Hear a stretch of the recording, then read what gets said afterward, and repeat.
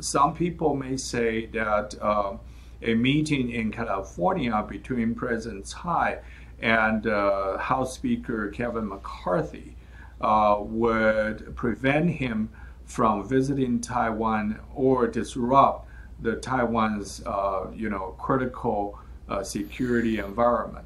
Even with a meeting in California, does not guarantee that Speaker McCarthy will never visit Taiwan. So, as a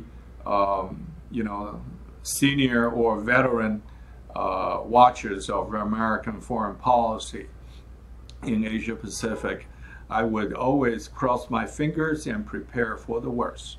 Do you think that Beijing will react to this meeting? It's a pretty high-profile meeting, even though it won't be in Taiwan. China has its own pressure, and they would react, but to what extent? Whether it's more diplomatic reaction or more military reaction, on top of the current already tense situation.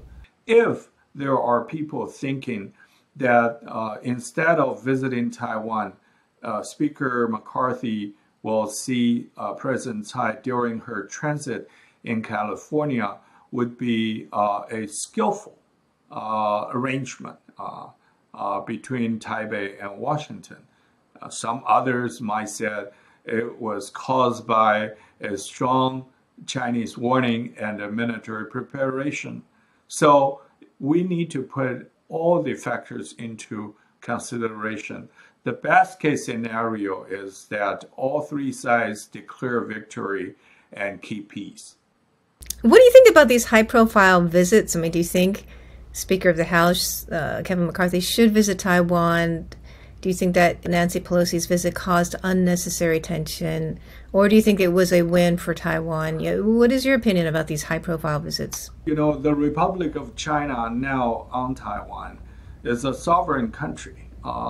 We make our foreign policy. We make our friends,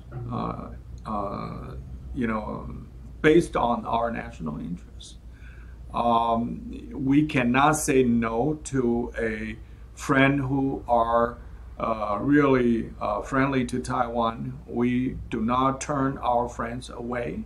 On the other hand, we also have the obligation to inform our friend that the possible visit would cause inconvenience, if not danger, for ourselves as well. So if we claim that the current moment is the best time for US-Taiwan relationship, if we see we are equal to Washington, then we will have a right and a fair chance to discuss all these issues with our friends and interlocutors in Washington and make wise decisions.